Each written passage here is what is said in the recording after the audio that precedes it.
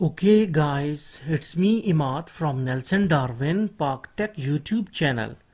So today we are going to learn about how to use the pi within the Python. So as we know that pi is a constant value which is equal to 3.14.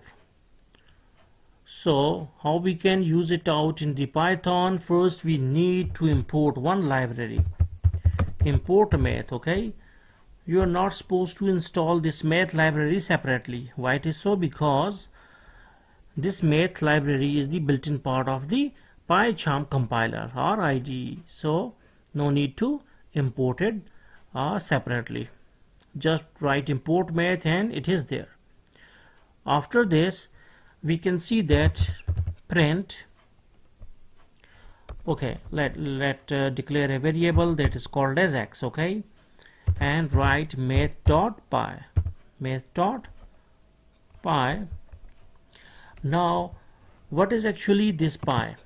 This pi is actually a function of this math library, and it is called, when it is written it means that it is called. Okay, so its value must be stored inside this x. Due to this is equal to our assignment operator, that all the things on the right hand side must be given to the variable, as we all know that it is the basic principle of programming.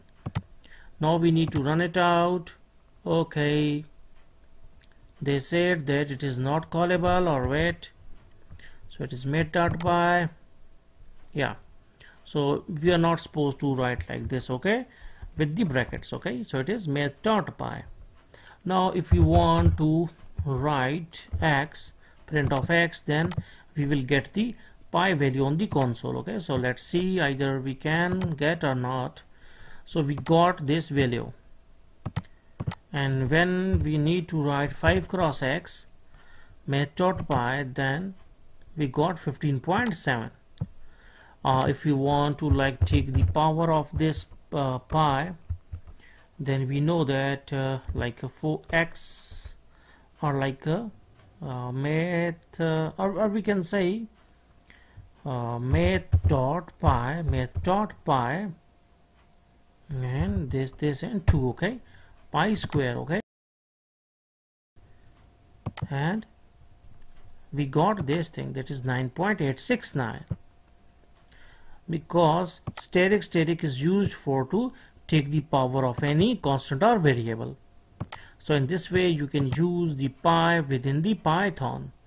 So hopefully you got the concept. So thanks for visiting our channel, and don't forget to subscribe.